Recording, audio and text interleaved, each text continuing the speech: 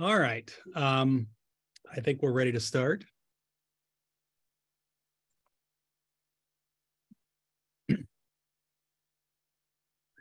Good evening. My name is John Foran. I'm the Executive Director of Miami University's Menard Family Center for Democracy. And on behalf of the university and our partners at the Journal News and the League of Women Voters of Oxford, it's my pleasure to welcome you to tonight's debate featuring candidates who are running to represent Ohio's newly created 47th House District in the Ohio General Assembly. The winner of this race will begin a two-year term in the Ohio House of Representatives in January. First, let me thank tonight's participating candidates, Democratic Party nominee Sam Lawrence and Republican Party nominee Sarah Carruthers, for joining us in this discussion. And each candidate will be introducing themselves more fully in a moment. Let me also introduce my fellow moderators for tonight's debate, Jennifer Fisher, who is co-president of the League of Women Voters of Oxford, and Michael Pittman, who covers local politics and community affairs for the Journal News. I would also like to thank the diverse array of community organizations throughout Southwest Ohio who have provided invaluable help to us in putting this forum together and publicizing it throughout the region.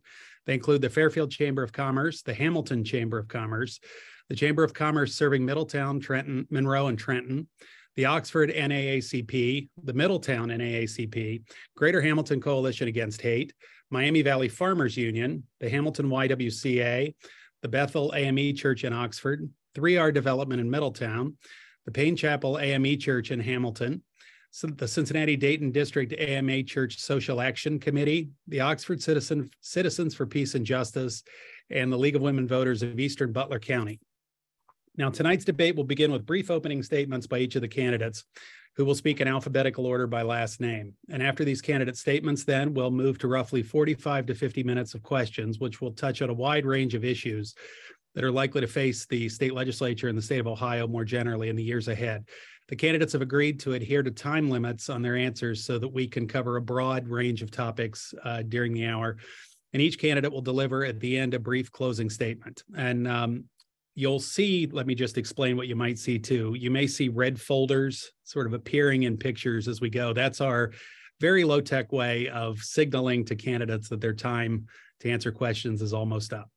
So without further ado, let's turn to the candidates' opening statements of up to 2 minutes each. And first to speak is Ms. Sarah Carruthers. Thank you. Good evening. First, I'd like to thank the Menard Family Center for Democracy, the League of Women Voters of Oxford, and the Journal News for sponsoring this forum. I'm a lifelong resident of the city of Hamilton. I'm running again because I love this area, its people, and I've been an effective fighter for you in Columbus. I've always been devoted to giving back to my community in Butler County through numerous philanthropic events. I have a servant's heart, and I put it to good use in Columbus. I want my two children to look around Butler County and be proud of their county and their state. As your state representative, I have fought for economic development, assuring that dollars come back to our community to repair infrastructure and rights for the most vulnerable among us, whether it's the elderly, children, or animals. I'm making sure schools get funded and parents have the rights they should have. I'm proud of my work so far and the fact that most of my bills have been bipartisan. Still, I have much work to do, and I want to make sure you still have a strong voice in Ohio House. This is not a political stepping stone for me. This is my home, and I'm doing the best I can for its people. Thank you. All right, thank you very much. Mr. Lawrence? Good evening. I'd also first like to begin by thanking the Miami Menard Center for Democracy, the League of Women Voters of Oxford, and the Hamilton Journal News for sponsoring this event tonight. I also want to thank my opponent, Representative Carruthers, for accepting the invitation tonight. My name is Sam Lawrence. I'm running for state rep in the 47th district here because I believe our politics is focused around corruption and not common sense. A fundamental belief of mine is that civil servants should be just that, serving the folks who elected them. Our elected officials should work for the people and not for themselves. Columbus has been filled with this culture of corruption for longer than I've been alive, and I think it's time for a change. I'm a current student at Miami University, and I think I can bring a new and valuable perspective to the State House. Growing up, my parents taught me the values of transparency, integrity, and trust, traits that are sorely missed in the halls of the State House today. An example, 2 years ago, my opponent received $52,000 right after she proposed a $300 million handout to a special interest group. Folks like her who use their position of power for personal benefit, in my opinion, don't deserve to hold government office. I have nothing personal against her, but I'm running to provide a fresh new voice for the 47th district and clean out the corrupt establishment that's allowed Ohio to backslide for decades. Once again, my name is Sam Lawrence, and I look forward to answering your questions tonight. All right, thank you. Now we turn to our questions for the candidates, and we begin with a question to both candidates from Mike Pittman. All right, welcome and thank you very much for participating tonight. Now you guys are going to be representing a newly drawn 47th House district. So how do you represent this district, given its diverse makeup of, among other things, a college town in Oxford, farming communities, and multiple rural townships, and the home of the Butler County seat? First, Mr. Lawrence, 2 minutes. Yeah, I think that's a really important question. And I want to talk a little bit how I can adequately, and not just adequately, but best represent my constituents here in the 47th district. You're right, Mike. This is a really diverse district. We've got farmland. We've got my home and Sarah's home, consequentially, of Miami University. Go Red Hawks. But it takes a lot, and it takes diverse experience to represent this kind of district. And I want to get out ahead of this. A lot of you watching at home know that I'm 19 years old. And some of you might be thinking, how can he run? He has no life experience. And I want to counter that question with a question. It's not no life experience. What do you think I've been doing over the past 19 years? I believe I have different life experience. Like I mentioned, I have value as a student, someone who's worked minimum wage jobs and had to suffer from the inflation and the rising prices that our constituents are suffering from right now. I believe I can relate to them in that way. And I also believe that I've been doing the work over the past 10 months, running this campaign, getting out into every single corner of this district, Oxford, Hamilton, the townships surrounding, knocking on every door we possibly can to talk to voters and see what they want, see what's important to them, not what I can do for my own political aspirations. That's why I'm running, and that's why I think I can represent this district. Thank you very much. And if you, at any time, if you need to question or repeat it, just ask and we will repeat. Ms. Carruthers, 2 minutes, same question. Well, Michael, I've lived here my whole life. I actually grew up with my grandparents having a dairy farm, so I understand the farmers and the rural population. I worked out at the Butler County Fair, have worked out there every single day for as long as I can remember. I understand the farmers. I appreciate our farmers. So our rural district, I'm perfectly happy with. As far as Miami University, I've worked with Miami University to help get the ELMS underway and some other things with Senator Coley. I think I have a very good grasp. You know, my opponent says that he's lived here and he understands. He lives in a dorm room and he's lived here for a year and a half. I've lived here for 60 years. I think I have a pretty good grasp of the people around Butler County. I remember, you know, we were the third house out in my neighborhood. So I pretty much know what's going on. I have seen this area alone in Hamilton go through the ups and downs and the revival that we're living through now. I have been working with with all three of the commissioners since I was a young lady in my teens. And so I think I actually know what needs to be done around the area better than most. All right, great. Thank you very much. I do have a follow-up question. We'll go in the same order for answering it. But the composition of the district may not last long, given Ohio's controversial redistricting process and the likelihood that the legislative maps will most likely be drawn. So this might just be a one-term district here. So with the Ohio Supreme Court ruled multiple times that they were unconstitutional, what would you say to voters who may be upset that we're even using these maps? Mr. Lawrence, 2 minutes.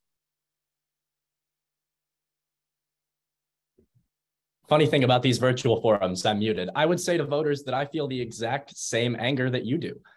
We are using gerrymandered and unconstitutional maps. I think my opponent knows that. That's why the Ohio Supreme Court shot them down multiple times. And then we tried to hire an independent map-making commission, something that I would strongly advocate for in the State House. And they shot those maps down too, in favor of their unfair ones. And back to the point of me living in a dorm, I actually have permanent residence here. I'm in a house currently, my house, and I've lived in Butler County since I legally could. I chose this as my home. And like I said, I've been getting around the community for the past better part of a year and getting to know my constituents, actually doing the work of a campaign. But to your point, I think it's extremely important that we really do talk about the issues that matter here, right? And so that's why I am running in this home. This isn't a political stepping stone for me. I love this community. They've welcomed me with open arms, and I'm really happy to be a resident here. Ms. Carruthers, 2 minutes.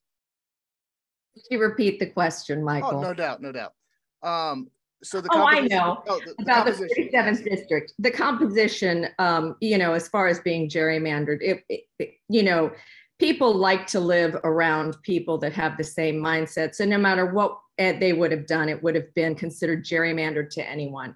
However, they never asked any of the representatives what they would have chosen, which I find wrong. Because we do know our constituents better than anybody else. The governor will tell you the same thing.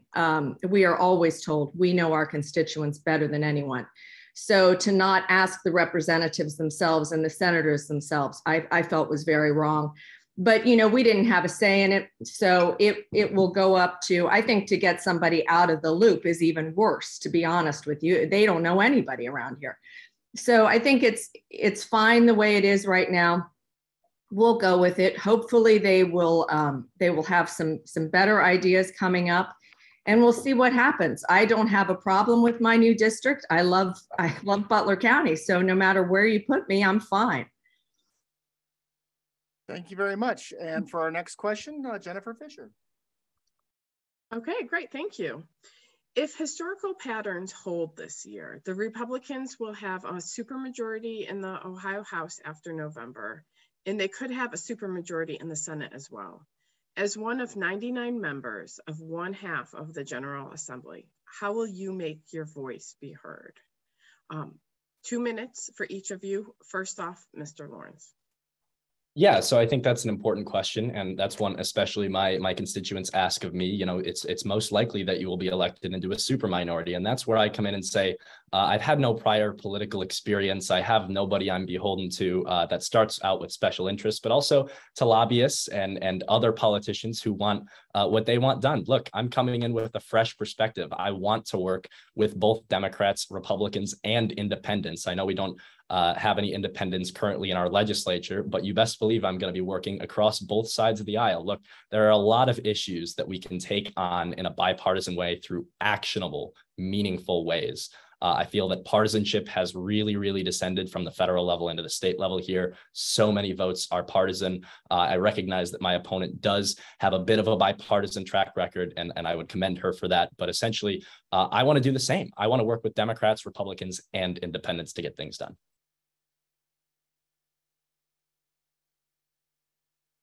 Okay, next up, Ms. Carruthers. Yes, well, honestly, I do have a great bipartisan record. Most of my bills are bipartisan. And when I first entered the House, I was not beholden to anyone. I actually paid for my own campaign. I had a small group of volunteers, and I took us off. And no special interest groups were backing me whatsoever. So I went in there with eyes wide open. And I learned a great deal. As far as bipartisan, we were told in the House that every priority bill was going to be a bipartisan bill. My House Bill 3, which was a priority bill, was with Janine Boyd, and it remains. We are still working on that. It's in the Senate right now for domestic violence, Aisha's law, hoping it gets over the line now.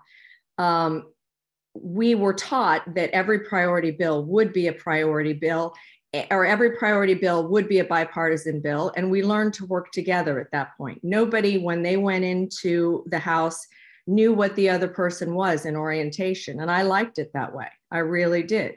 We all get along. We are not like Washington at all at the Ohio House. Now, there are a few that will only work on their side of the aisle. That's fine. I don't happen to be one of them because I don't think you get anything done. It's stagnant.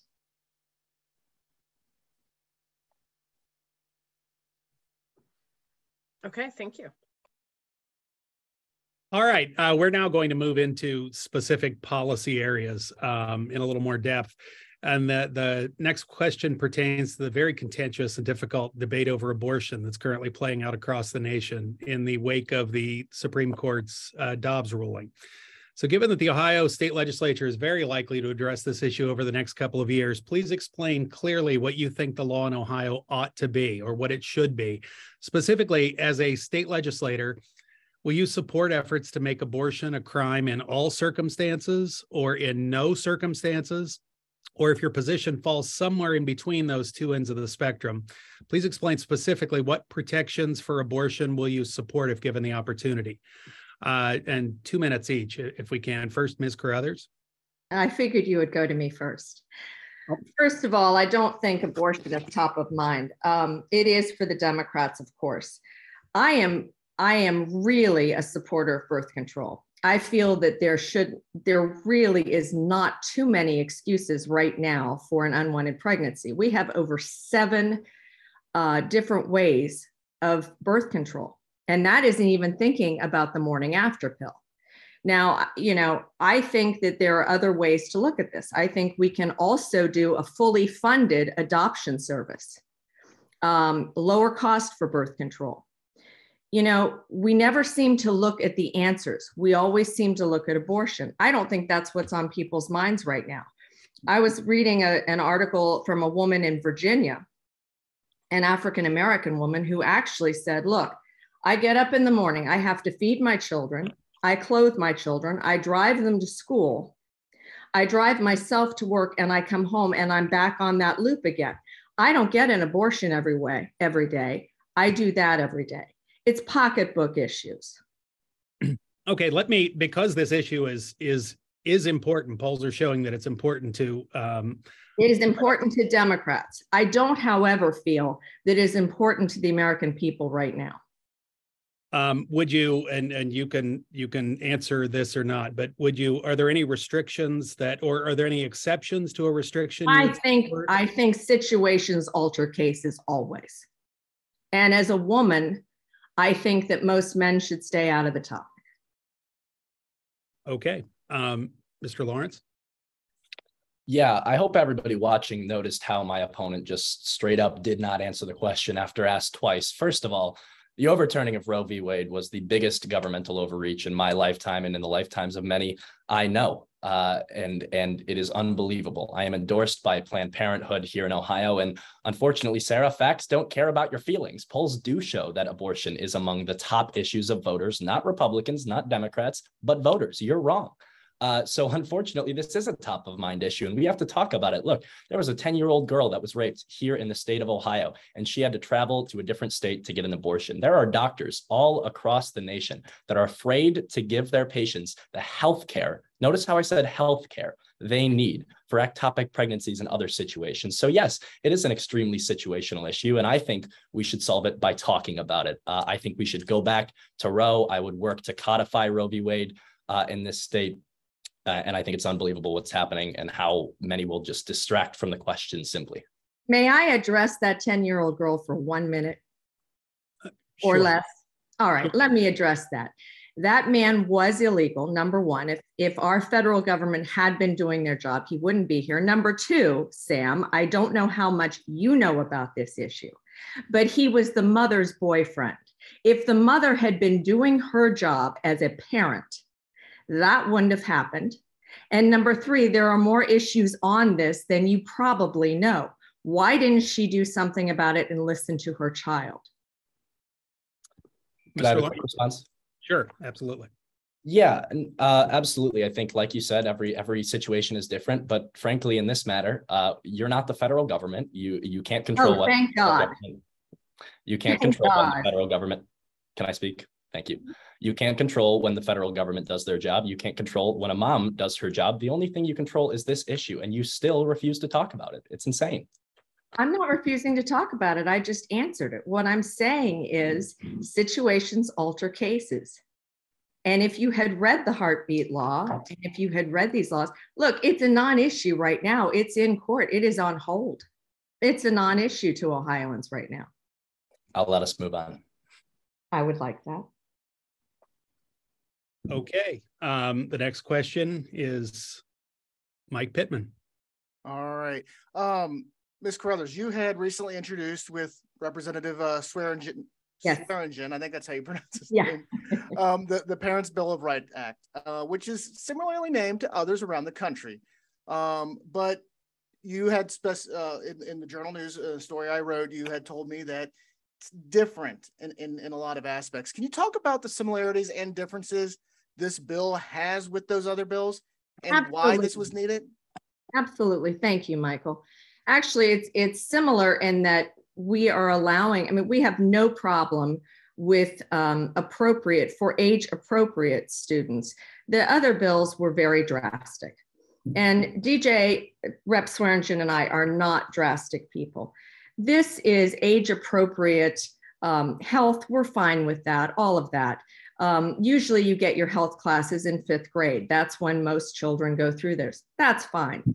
I know with my children's school, you get a handout saying you can watch the video beforehand, whatever, all of those things. Sam's nodding, which shows me that his school did, but you went to private school, didn't you, Sam? I went to both. Well, I went to public school all my life. My children go to private. So you get a handout saying that you may view this beforehand and sign off. That's all we're asking for that. We're not asking for great drastic thing. This was not trying to hurt anyone. All it's asking is that the schools and the parents work hand in hand. The parents aren't really being told what's going on in a lot of schools right now all over Ohio. In Hamilton, I can't say that's true. I can't say that's true in a lot of Butler County schools, but I can say throughout Ohio, it is happening and it's a concern to these parents and they're reaching out concerned. So what this does is give them guidelines. And I've been told by a couple of schools that it actually helps them because the counselors don't really know what they can share with parents. And that's a concern to them. So hopefully this will open the door. We need to focus. If you look at the scores around the country and in Ohio, our scores are falling on reading and arithmetic. We've got to do something. We have to focus on this. And the mental health of our children is so horrible right now. We have to focus. We're giving kids problems that are adult issues and laying it off on kids. Let's let kids be kids for a while. Sorry. Thank you, Ms. Carruthers. Mr. Lawrence, slightly altered question of the same topic. I just wanted to get your thoughts on this bill and what are there any changes or compromises, if any, would you like to see with this legislation, or just what are your thoughts? Well, first of all, let me start off by saying I think it's a good idea involving our parents and our students' education. Although I will say I think it goes too far. Again, as someone who just went through high school, I had a lot of friends. I knew people who would go to their school counselors or their teachers or their faculty and staff to talk about things, maybe even problems at home. This bill could create a problem for those children with problems at home who bring it to school, because that's the only safe place they have to go. They only trust people there. Otherwise, I think it's a good idea to involve our parents in the education system. Although I wouldn't distract against, we should be involving our teachers more in our education system. Who knows better, our education system, what to teach and how to teach it than our teachers? You have one party who is trying to ban books and whitewash history and make up problems that are not really happening in the classroom. And you have one party who is trying to adequately fund public education and make it a safe space for our children. I do have a follow-up here. So, Ms. Carruthers, you had said that you're not banning any age-appropriate content. No, age-appropriate is not banning books. Yeah, but is this bill? Could this bill be misinterpreted in any ways, and why not? If not, well, they already are misinterpreting it as a slam to the LGBTQ. I have never slammed LGBTQ in my life. Although I get accused of that. I have never voted against anything for gay marriage or anything else. I have too many gay friends. I truly don't understand the idea, except that they're reading other things into this. I don't believe in banning books. That sounds very puritanical to me, so I don't know. They're looking across the country and reading those other bills, I would say. Mr. Lawrence, just again, a little bit different spin since you're in a different position here. but how do you make sure that there's transparent conversations between schools and teachers and parents? You said that teachers need to be more involved. So, but how do you make that happen? Well, first of all, there are a multitude of different ways at each different school level and each different school system that both parents and teachers can have the advocacy they want. Because I believe at the end of the day, we all want what's best for our children. We all want the best education. We just have different ways going about it. And to go back to what Sarah said just a second there, she said, I've never done anything against the LGBTQ community. Well, Sarah, I'll point out that the T in that acronym stands for transgender. You voted for internal genital examinations of our trans athletes at the high school level. That's disgusting, frankly. It is nothing short of disgusting. And as far as education goes, I believe that we should involve both teachers and parents, whether that be a PTO, board meetings, that sort of thing. Sarah, would you like about 15 seconds for that last? Yes, what I voted against was women competing against trans, young ladies competing against trans. There was no mention of that in that bill, and it was going to the Senate. The Senate I was going to work with them to take that out in the Senate. That's the thing that having someone that's young and naive doesn't understand is those bills are tweaked the entire time. They go from the committee to the floor to the Senate and back. They are constantly being worked on. Sam, would you like a quick rebuttal?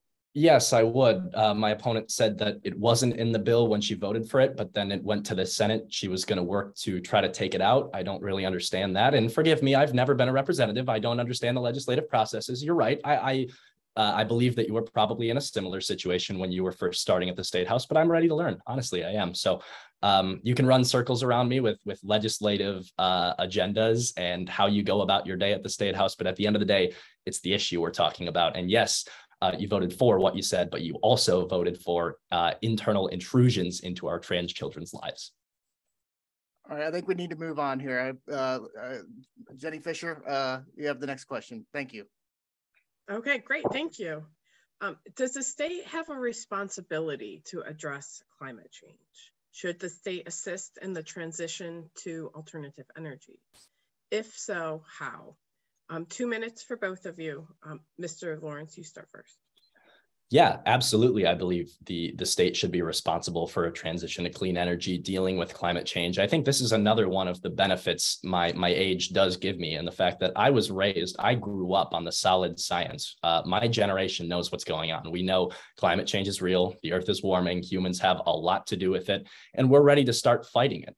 Not to mention that this issue is going to fall to my generation next. We're going to be the ones that have to deal with this. That's why I'm so proud of all the activists, all the politicians, all those running for office in my generation who are campaigning on clean energy and climate change. But we can start doing that by repealing the other side of House Bill 6. Currently, House Bill 6 was the biggest corruption scandal in state history. And currently, Ohioans are still paying a corruption tax on their energy bill. Almost $300,000 every single day goes to 2 coal plants here in the state of Ohio. We can't afford to be doing that. We need to transition to nuclear, to wind, to solar, to hydro. I'm all for it.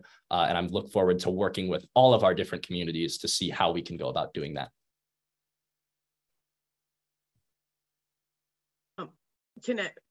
Before we move to Ms. Crothers, can I get more specific on how we should be transitioning to alternatives, please?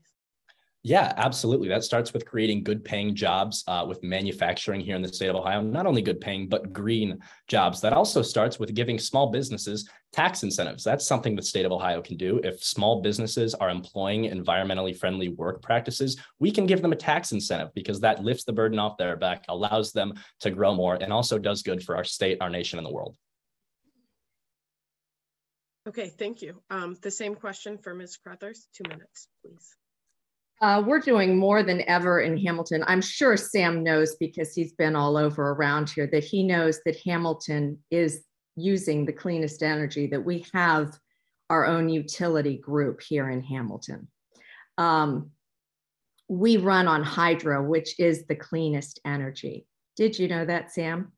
I did. And Hamilton and the surrounding areas serve our citizens with central brace traffic signs, making it easier and faster, fiber broadband, new billing areas, and we're putting in 3 charge point chargers around the area. As far as House Bill 6, I'm going to touch on that because I knew he was going to. This wasn't like bailing out a Ford or a bank. This was a utility. And if you look at the website, and I'm going to give you the website, pjm.com, it is vital. It was nuclear energy, which, by the way, is one of the cleanest energies. It was saving lives, actually, because it was a clean energy. And if you look at PJM at any point in the day, you will see that we are not ready to move completely into solar or wind. We in Hamilton have our own utilities, as I said, and it's clean. I would also like to point out it cut people's costs, and they are now seeing those costs in their bills. Sam, the whole thing about the coal is bogus. It did not take place. Actually, if you look at that website, you will see Ohio is very blessed to have 2 nuclear plants, and these jobs were not actually going to be able to be filled by Joe Blow ordinary. These were nuclear physicists. And those areas were very thrilled that we saved those plants. We use so much nuclear and so much gas. There is nothing else like that. Hamilton is very blessed to have hydro also. So it has nothing to do with that. House Bill 6 was a terribly necessary thing. So.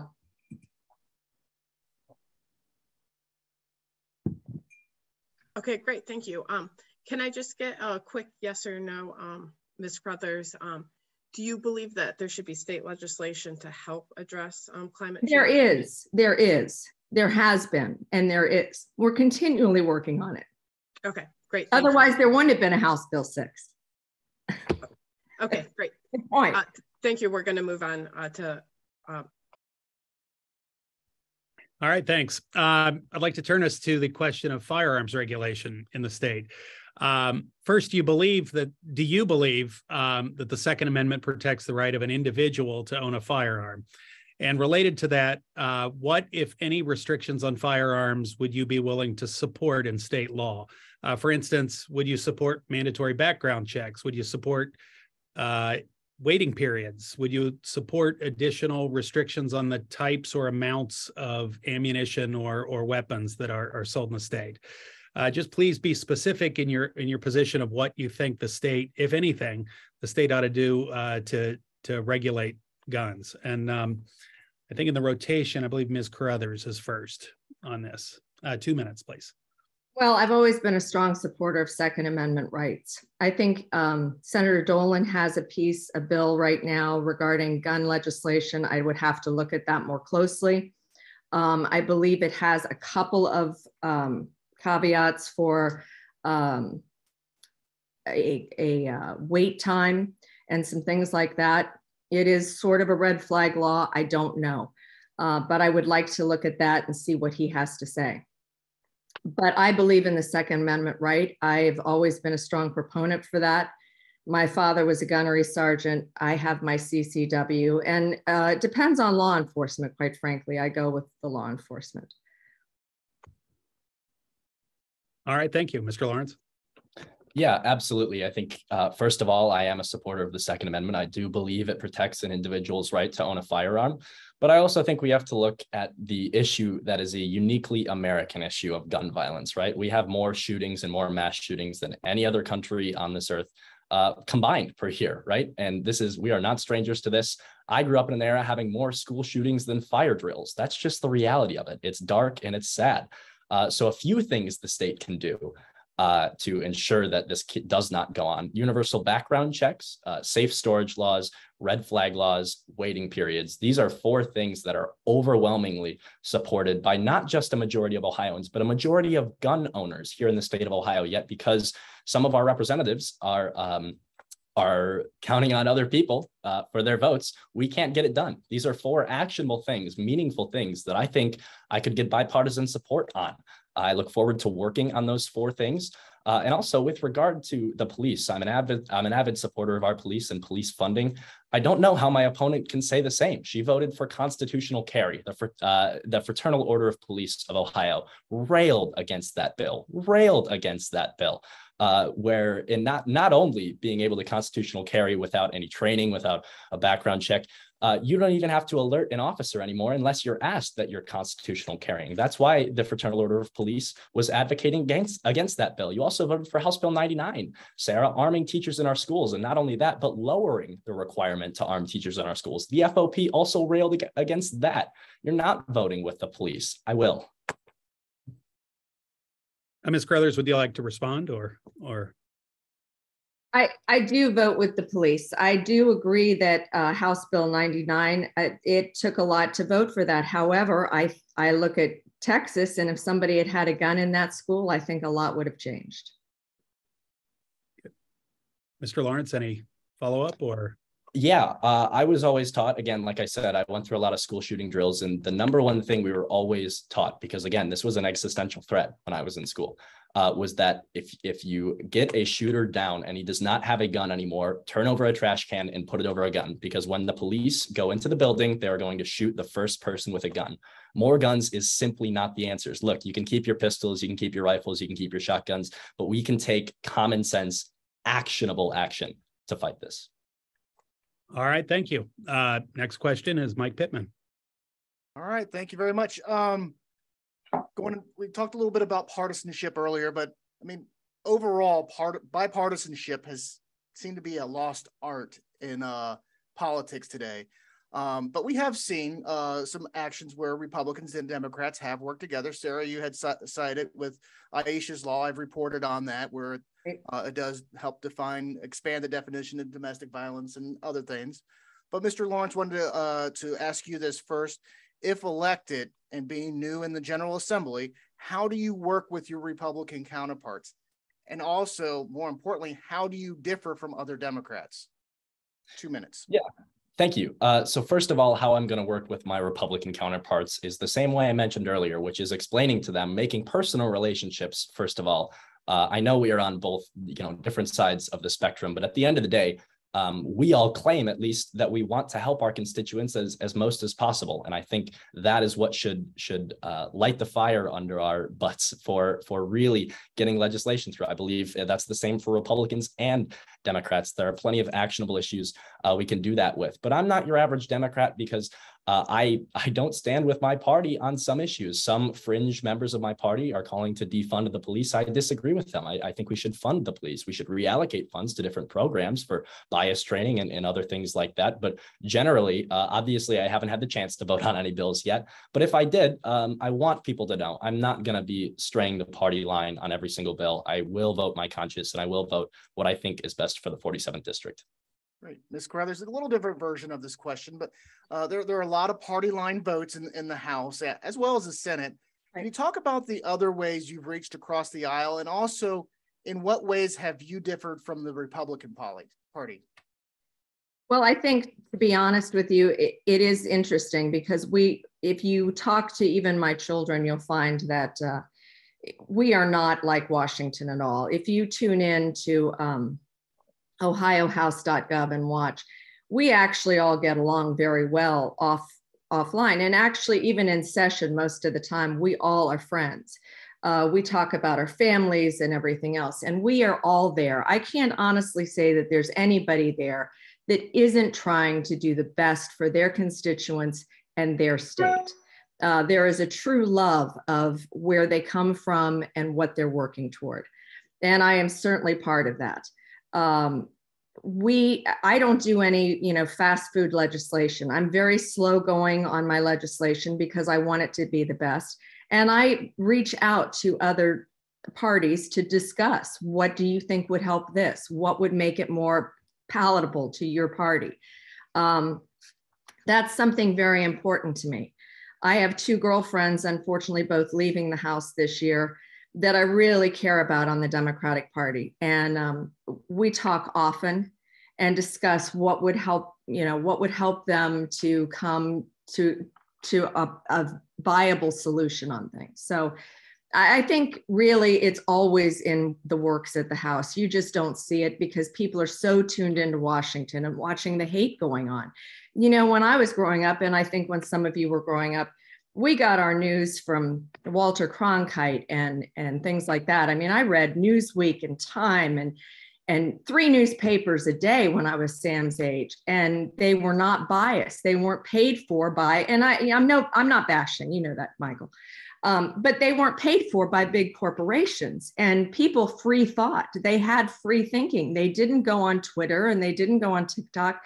They didn't get snippets of news. They were allowed to think for themselves. And I miss those days. I really do. Great. Thank you very much. Our next question is from Jenny Fisher. Okay, great. Thank you. According to coverage in the Ohio Capitol Journal and the Journal News, Ms. Crothers proposed legislation in October 2021 allocating $300 million in bailouts to private nursing homes. Yes. Within a month, Ms. Crothers received 4 campaign contributions, each one of $13,200. The donors were all connected to the nursing home industry. The proposed legislation, House Bill 461, did not pass. However, the idea was folded into a separate appropriations bill that handed out a total of $4 billion in federal pandemic relief funds to schools, childcare, and others. The question for Ms. Crothers: do you believe voters should be concerned about this? 2 minutes. Absolutely not. Look, I've worked in and around nursing homes since I was a teenager. I would decorate Westover for Christmas with my mother, who was on the guild there. As I grew older, I worked the holidays and sing-alongs with Dave Ballou. People always were reached through music during that, especially the aging population. Then I would go and feed my grandmother. I took care of both of my aging parents until their death. I would take my children. My cousin started the prep school at Westover, and my children went to Westover Prep School. I'm very proud of Community First and all it's done, and Berkeley Square, which has my family's entire history on their names. An entire wing was named after my family and members of my family. My whole family understands care for the aging. Naturally, those groups know me. Obviously, they know me. They have asked me for money many times. I can't think of many groups around Hamilton and the surrounding areas that haven't asked for money. So why not would they look at me and say, hey, she's doing something to support us. Why wouldn't we support them? I mean, that makes perfect sense to me. And let me also state that during that period of time, it was looked into by Rep. Crossman, and nothing was found. As Michael wrote so eloquently, I turned in all of my text. You know, the minute you go in there, you do not have privacy on your phone or your calendar or anything else. I turned in every single bit of information. Nothing was found. Nothing added up. Okay, great. Thank you. This is on the same topic for Mr. Lawrence. During the pandemic, many nursing homes did fall on hard times as their COVID-related precautions increased and many low-wage health workers walked away from their positions. Ohio's Appropriation Act allocated $11 million to nursing homes and long-term care strike teams. The act included a provision to ensure that the funds were for direct care staff compensation and prohibited the distribution of funds to facility administrators or facility owners. Do you believe that the allocation of federal pandemic relief funds to nursing homes was appropriate and at this level? 2 minutes, please. Truth be told, Jennifer, I don't know because there's not any public information out there. The first time I'd ever heard of an investigation, our team and the public, was in today's story that Sarah just mentioned. And you talked about Rep. Crossman. I was talking to Rep. Crossman just a few weeks ago, and he said that it should be investigated. Look, I want to tell you all a story, and I want to get into this, right? Sarah proposed a $300 million bailout to the nursing home industry. And don't get me wrong, especially during the height of COVID, I think it's great to fund our nursing home industries, our elder care. I'm all for it. But just like the House Bill 6 scandal, where she looked at the side of the policy, she didn't look at the corruption side. In House Bill 6, $61 million went to Larry Householder for his reelection campaign, among millions of other dollars to other Republicans. In this, just a week after this was passed, you got paid maximum contributions totaling $52,000 from the CEO of the biggest nursing chain in Ohio, his wife, his lawyer, and his business partner. That is unacceptable in my eyes. And look, there's no public information. I don't know if it was ethical or not. I would like to know. Another thing I'll point out, we can't keep having our politicians and our elected officials be bankrolled by people who can give a $626 average dollar donation. This cycle, my opponent has had 47 contributions with a $626 average contribution. Who do you think is funding those campaigns? We've had over 2,500 individual contributions from around the state and around the country with a $31 average. I'm funded by working people. We are creating a grassroots movement to kick out this type of corruption we're talking about.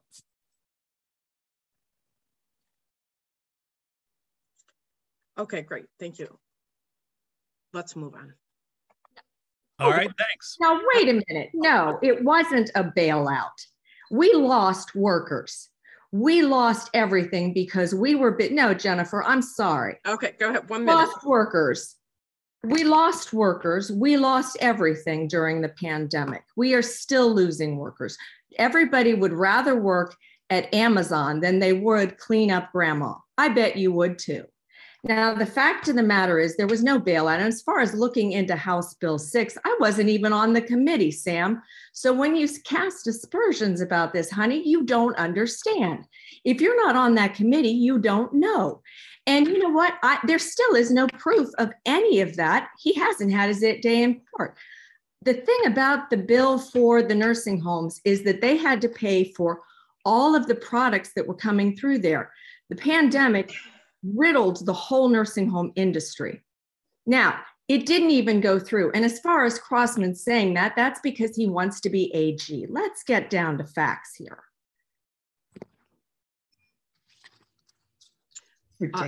30 seconds, Sam. Yeah, I just want to reiterate, I'm not against funding nursing homes at all. In fact, I probably would have been in favor of such a thing had I been in the legislature at the time. And also, Sarah, I never said you were on the committee. I never said that, but you did vote not to expel the guy that was behind all of it, and you were in the minority of that. Yes, because I believe you're innocent until proven guilty. Are you not, Sam? Innocent until proven guilty, honey? I believe that you are, but seeing there as the House... Go. That's how it works in America. We can and move he on. hasn't had a day in court. That's just the way it works here. And his constituents still, they didn't have a representative. They voted for him knowing full well what was going on. As a matter of fact, during that whole householder thing, we held up the rules. The first vote was to suspend the rules, Do you know what that means? Ignore the rules. Now, I believe in rules. Okay, I'm getting. We really do need to move on because we're running out of time.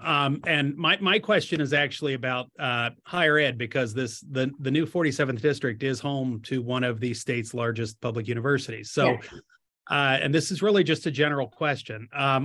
The lots of families in Ohio are struggling to pay for not only college but also for other forms of post-secondary education and training.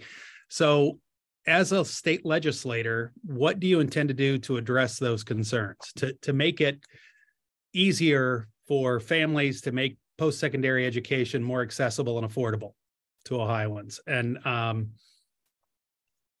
I don't know which person should go first at this point. I've lost track. So let me just— I can't remember either. Well, let's go with Jennifer would love it if Sam did. Well, go ahead, Mr. Lawrence. Okay. As a state representative, I would ensure that the cost of higher education goes down. It's that simple. Look, college is becoming less and less affordable while people aren't making enough to keep up with it. Look, I'm very thankful to go to college right now. I know Sarah and I probably don't agree on a lot of things, but we ought to agree on our love for Miami. Love and honor, Sarah, to you. But first of all, things like Pell Grants, things like OCOG grants, making those more accessible.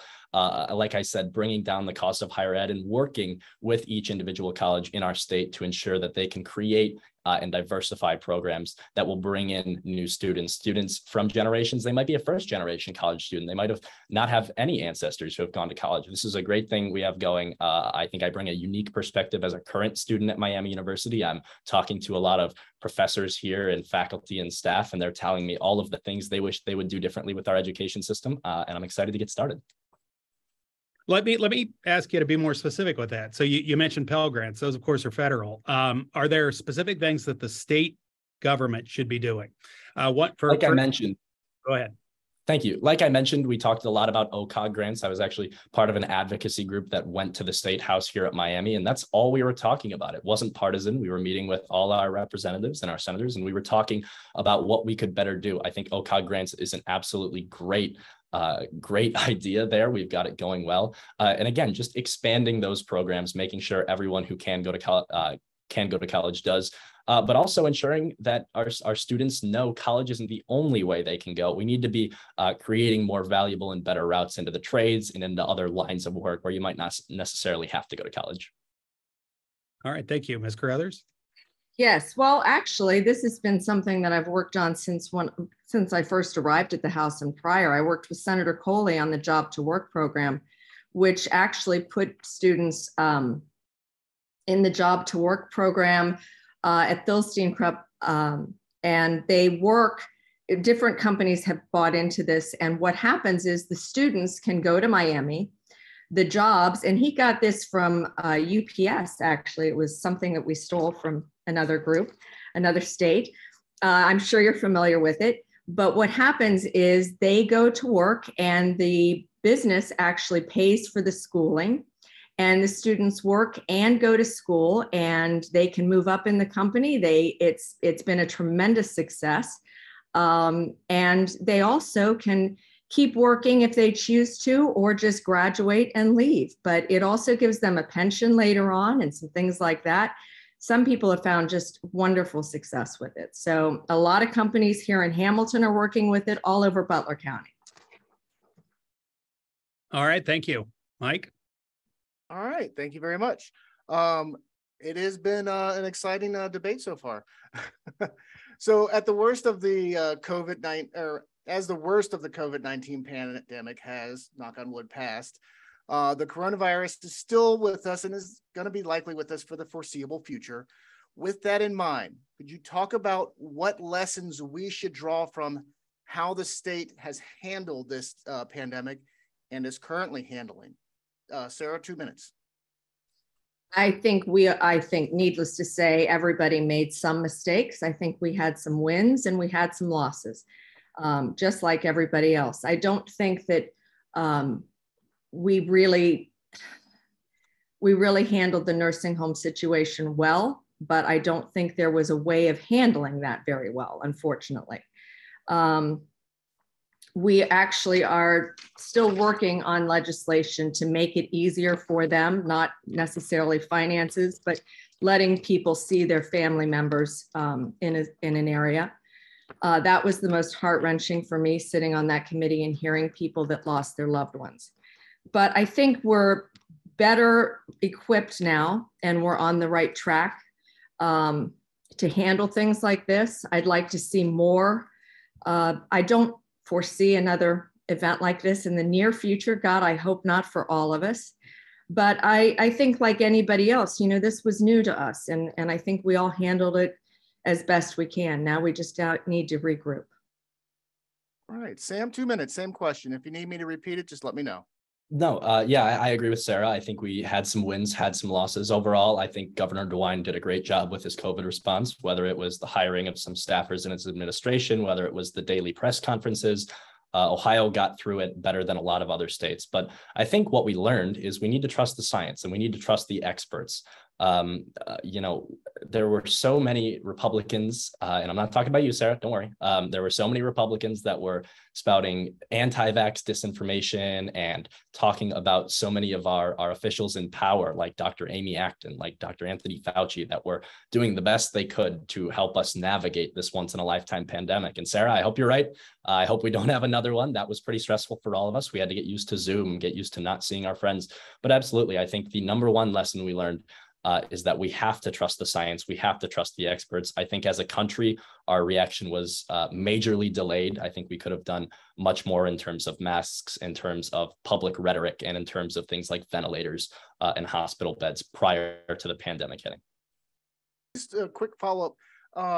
First, Ms. Carruthers, then Mr. Lawrence. What changes in state law might be called for so that we can be prepared in case there is another pandemic or something like that in the future? God forbid that doesn't happen. Well, I don't think we need to shut down everything like we did for one. I mean, that killed our economy. It really killed small business. And I'm a huge proponent of small business, as you know. So I think that was something we really didn't see. I thought it was interesting that Pfizer now has come out to say that it really didn't, the vaccine didn't stop the spread. That was interesting the other day. I think, we have to weigh our economy first and see what we needed to do. We put up some ridiculous things, even at the State House, plastic things that were of absolutely no use, and spent money on ridiculous things. So I think it was a matter of educating people, and we tried to do that. That I thought was good, but some of the expense was ridiculous. But is there any specific? There is. I don't think that, we've had legislation in the past, but to be honest with you, I can't call upon it right now because it's sort of in the background right now to me, because it's a dead topic sort of. But there was legislation so that we couldn't have one person say, okay, we got to end everything. We got to shut everything down, which was good. We can't have just one person be the end all be all on everything. You have to have a group. All right, Mr. Lawrence? Yeah, I agree partially. First of all, Sarah mentioned that she would look at our economy first. With a public health issue, I'm going to choose to look at public health first. I think that's the best way to go. Again, trusting our doctors, trusting our sciences. I think we did it the best way we possibly could. And again, I have to commend Governor DeWine. We shut it down when we needed to save lives. We used things like plastic barriers that actually do slow the spread, and really plastic barriers and masks had no huge effect on the daily lives of a lot of people. So it's scary to see so many people railing against it. But overall, I believe the lives of our citizens should come first, and then we can talk about the economy. All right, I think we'll move on to the next question. Ms. Fisher? Okay, great, thank you. Ms. Carruthers co-sponsored House Bill 327, the Divisive Concepts Bill, in 2021. HB 327 applies to school districts, state agencies, and state colleges. It would ban teaching such concepts as the United States is fundamentally racist or sexist, and an individual, by virtue of the individual's nationality, color, ethnicity, race, or sex, bears responsibility for actions committed in the past by other members of the same nationality, color, ethnicity, race, or sex. Under it, schools could have lost partial or even complete state funding if found to be in violation. Teachers could have lost their licenses. What would you say to those who found the bill to be extreme in the punishments and vague about what exactly was prohibited? Could it hinder the ability of teachers and students to fully engage in an examination of history and current events? In addition to impacting our local school districts, Miami University is a state college located within the newly created District 47.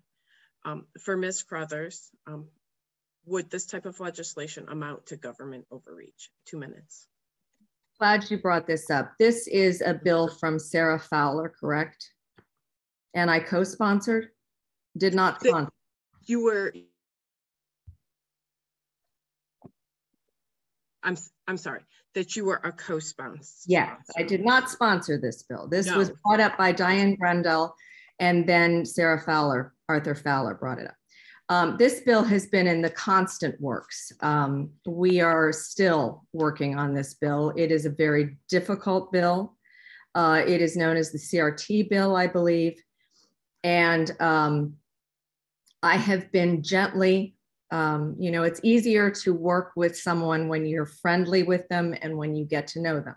There are many aspects of this bill that I feel will be changed in committee and need to be changed. This bill has already been changed a great deal.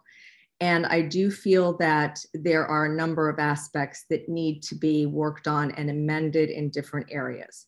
It has been said that Ms. Fowler misspoke, or Representative Fowler misspoke about the Holocaust. I believe she totally misspoke about the Holocaust. It is not how Sarah feels at all, number one. And anyone who knows me personally knows that the Jewish faith is terribly important to me for my own reasons. So it is one of those things where it's better to co-sponsor and be able to help from near than it is to not and work on the friendship basis and get things amended. You know, nobody really does want to see how the sausage is made. You've heard that saying. You want to be in the room where it happened. And it's a little bit better to work with the sponsors and discuss things as a friend. Okay, great. Thank you. Mm-hmm. A little bit different question for Mr. Lawrence on the same topic, though. What is the role of the state in ensuring that Ohio students get a strong education? Do you believe that bias is present in the schools? If so, how should it be addressed? 2 minutes. I believe there's always going to be a bit of bias taught with any subject, but I also believe we have to look at the facts here. And the facts are critical race theory isn't taught until you get to college here in the state of Ohio. I know that. I'm a current college student. My college peers know that, and people in high school know that because they're not being taught it. This bill is addressing issues that are being made up. And as for the Holocaust, it does blur the lines in between those choppy waters of things like the Holocaust, which I'm not afraid to say was objectively horrible. I don't think teachers should be afraid to say that either. I think this is another instance where we should be listening to the advocacy of teachers who are railing against this bill and not take word from representatives who aren't in the classroom. Okay, great. Thank you. We will move on to closing, and I'll let Mr. Foran. Okay, well, actually, I want to shoehorn in a last question, if I may. Okay. And then it's really more generally about the political environment, and it seems like a nice way to sort of close this discussion, because we're in a political environment right now in which lots of Americans are skeptical about our elections, about their reliability, about the fairness of our elections. So in that context, I really have three related questions. First, what would each of you say to people who may be saying to themselves, I'm just not going to bother to vote this time around? What would you say to them? Why should they vote? That's one question. Secondly, a question that we didn't used to ask in forums like this, but I will now. Do you personally pledge to accept the certified results of the election, regardless of the outcome? And if you're not the certified winner, will you concede? And finally, more generally, what would you say to your fellow Ohioans who think that elections are at risk of being stolen, or that we can't trust our electoral process? And I wish I kept track of who's supposed to go first. So let's say Mr. Lawrence. Yeah, thank you for the question, John. I think that's super important. I think people are focused on our democracy right now after January 6th, just as much as we ever been. And the truth is our democracy is hanging by a thread. That's part of the reason I'm running. I think people think our two sides are more polarized than they ever have been. I believe that's true. I think that's a product of the rhetoric and the dis and misinformation that's flowing through all of our channels. But first of all, yes, absolutely. People who are sitting at home right now watching me and Sarah duke it out and saying, why is it important that I vote? I don't really care. These issues aren't going to affect me. I think this is another thing that Representative Carruthers and I can agree on. Whether you are a Republican, a Democrat, or an independent, it is absolutely essential to use your civic duty and go vote. These elections, we had 18 elections in the state of Ohio that were tied last year and that were decided by a coin flip. That doesn't seem right to me. Our democracy, as you get lower from federal to state to local elections, your vote means more. Second of all, yes, I do accept to pledge the results of this election, whether I win or whether I lose. I will concede. If I do lose, I hope Sarah will do the same.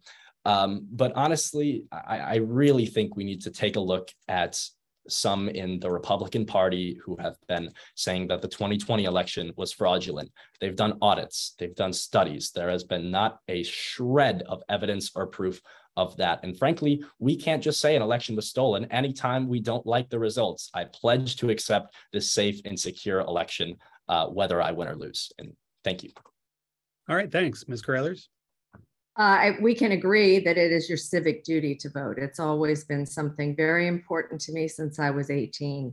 I hate the political climate right now. I mean, listening to Sam's rhetoric about me online has been just horrible. I can't even imagine talking about someone, especially older and a female, the way he's talked about me. I think it's just disgusting. Of course, I would accept whatever happens in an election. That's beyond me. I've never understood that. I could not understand it with Hillary Clinton. I don't get it. And as far as Ohio, I don't know about other states and their elections. I know about Ohio. Diane Noonan, who has been in charge of the Board of Elections until recently, and I think you all know her, I trust her emphatically. I know Ohio's and Butler County's elections have been run smoothly, and I trust Frank LaRose, and they have been clean elections. So I can't balk at anything. All right, thank you. And on that note, we'll move now to closing statements from each of the candidates, going in reverse order from the opening statements. So we'll turn first to Mr. Lawrence. Yeah, thank you guys for moderating this again. Sarah, I would also like to thank you again for doing this. This was fun. I decided to run for state rep to bring about a new vision for Ohio and provide a fresh voice for our families, our workers, and our students. I think my generation has been left behind by this corrupt establishment and the out-of-touch extremist legislators in Columbus, like my opponent. I want to bring a perspective to our politics that makes government work for the people. We're running this campaign on the idea that government should do just that, work for the people and not those in power. Tonight, I believe I proved that I'll legislate based on the needs and the concerns of the 47th District, and I would love your vote on November 8th. For more info about me, my platform, how I grew up, I'd love for you to visit samforohio.com or follow us on all social medias at Sam for Ohio. I look forward to working with the people of District 47 in Columbus, and I can't wait to bring honesty, transparency, and integrity back to the State House. Once again, my name is Sam Lawrence. If you're in Oxford, Hamilton, Riley Township, Oxford Township, Fairfield Township, or Hanover Township, I would love your vote this November. Thank you. All right, thanks, Ms. Carruthers. Thank you again for this forum. I'm proud to be your state representative. I've spent my whole life serving my community, and I know that there are no limits to what we can accomplish if government gets out of the way. I'm not your typical elected official. I didn't choose to get into this. My children chose that I should. I truly care about the people here, and I've shown it throughout my life. As a mother of two wonderful children, I will champion the rights of the unborn. I will stand firm in protecting our Second Amendment rights, and I will strive to lower taxes. Our people are hurting right now with out of control inflation, crime on the rise, and our borders are wide open with allowing fentanyl to come in and kill so many. We're dealing with so many problems being pushed on us from failed leadership at the federal level. But I know that the leadership here in Ohio is on a good footing now, and I'm proud to be a part of it. I've been proud to bring back to Butler County over 40 million of your tax dollars to do good work that we've needed in our area, and I hope to do so much more. Thank you so much for having me, and I really appreciate it. And those who want to get in touch with me, you know you can always reach me here in Hamilton. I've been around, people have seen me, I've been all over, and you also can reach me at my office. Thank you. All right, thank you. With that, we'll bring this forum to a close. On behalf of my colleagues here at Miami, the Journal News and the League of Women Voters, let me first thank our candidates again for participating in tonight's event and for sharing their respective visions of Ohio's future. Thank you as well to our supporting organizations throughout the region for their help in bringing tonight's event together and putting it together. And last but not least, let me thank everyone. We had over 300 to 400 people, and that doesn't include some watch parties and things that we've heard about that tuned in tonight. So thank you for joining us this evening to hear what the candidates had to say. And immersing yourselves in the issues, basically. And just a reminder, early voting is now underway in Ohio. Absentee ballots can be requested anytime up through November 5th, and Election Day itself is Tuesday, November 8th. And we encourage you to vote and make your voice heard in our democracy. And with that said, thank you again to everyone, and have a pleasant evening.